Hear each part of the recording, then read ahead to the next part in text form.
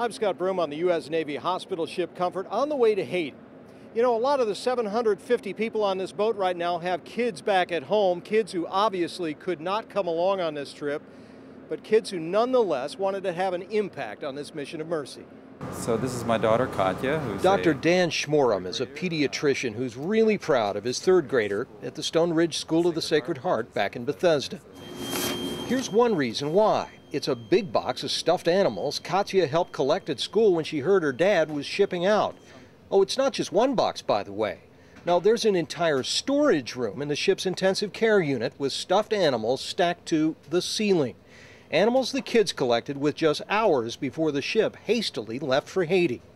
Well, I think it tells us something about my daughter, but probably, hopefully, more about the school and probably more about the kind of support that I think the entirety of the United States is feeling right now toward the people in Haiti. George and Stephanie. Most all the pediatricians on board this ship have kids, like Dr. Erica Beard-Irvine from Silver Spring.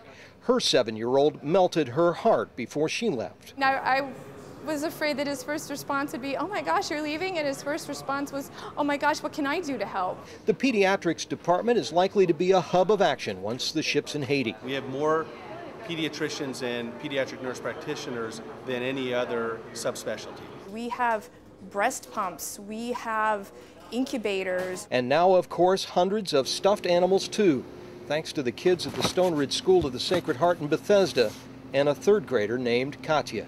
I'm very proud of my kids. Thank you. 50% of Haiti's population is under the age of 18.